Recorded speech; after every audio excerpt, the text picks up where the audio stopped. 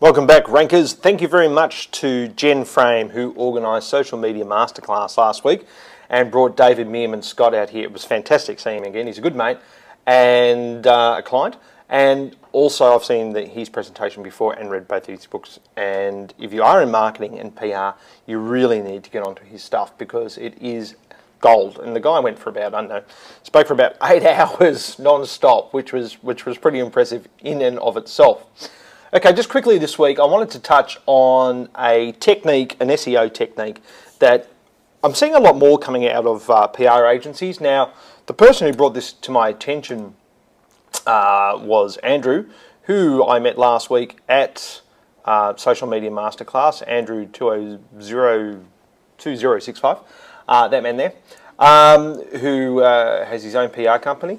Now, he explained that there's a lot of people are calling this thing called link baiting in the PR industry, where they go in and they leave a link and a comment on someone's blog that's relevant to one of their clients' products. That's not link baiting, that is comment spam. The story comes out of Mumbrella, and if you go and have a look at there, you can see this gentleman here, Mr. Jeffrey Emerson, is saying it's a link bait job. There's no two ways about it. It's black hat, but it's not spam. Okay, it's spam. All right, if it walks like a duck, it's spam.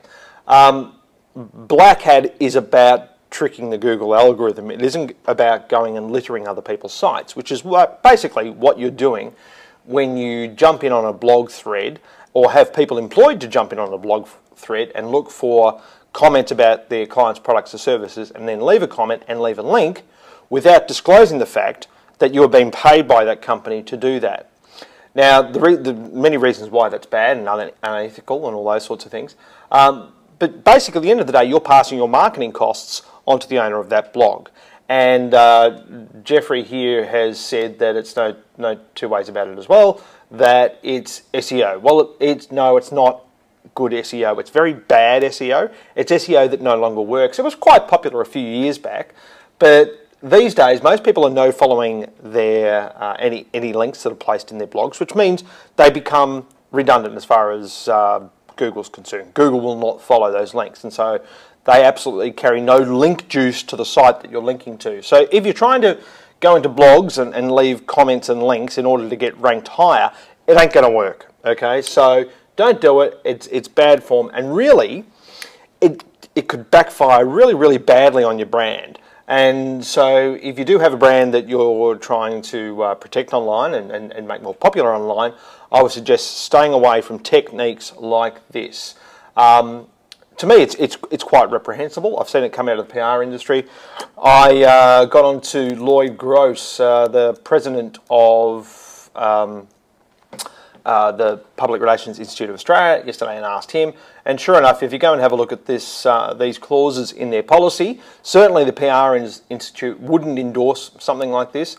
I've also spoken to a couple of other people, a couple of other local SEOs in the biz who we're good mates with, and they're quite astounded and surprised by that technique as well.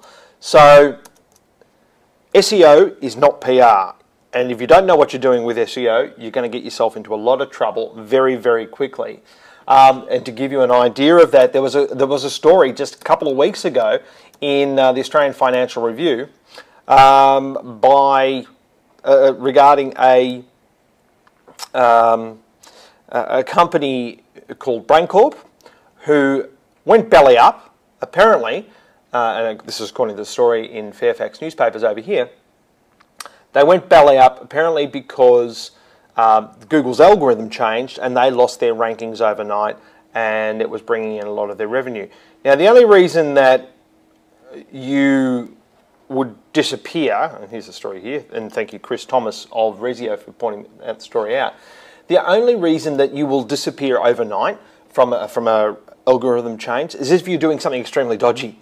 All right, so the rule is don't do anything dodgy. Just look at the #1 result for whatever the phrase is that you want to rank for and try to go one better. It's as simple as that. It really doesn't get any harder.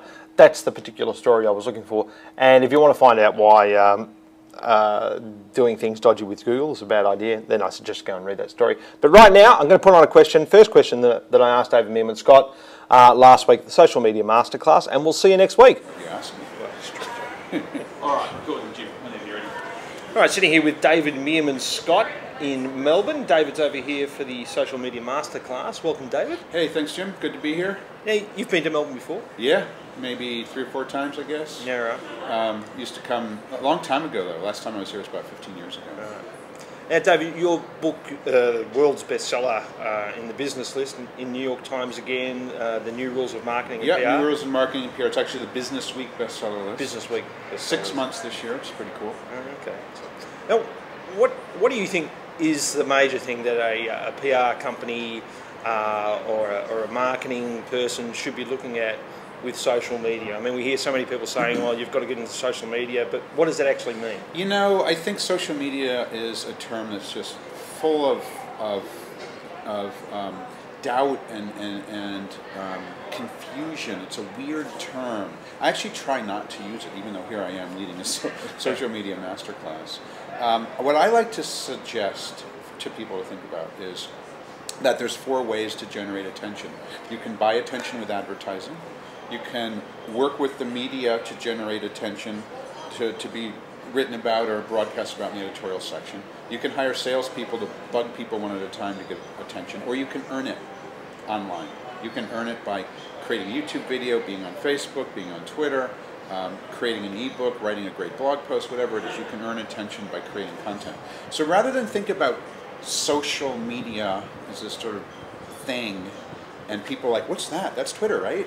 Rather, think about it as anybody, you, me, anyone who's listening in can create something online which helps to generate attention for your organization. Where do you see traditional media fitting into that model? I mean, we PR agencies are always trying to get coverage in traditional media, but where does that fit? I think that the other ways of generating attention are all still valid. I mean, it's still absolutely appropriate if it works for you to advertise on radio, television, magazines, newspapers, billboards, or whatever. It's also probably appropriate for many organizations to continue to proactively contact members of the media to get coverage, or to hire a team of salespeople to go out there. But those aren't the only ways. And so if your business is growing really quickly and you're profitable and everyone's happy and healthy and the world is great, maybe you don't need social media. Yeah, right. But I don't know many organizations that are feeling that way. Yeah. So social media is another way to generate attention. Thanks very much. Bye.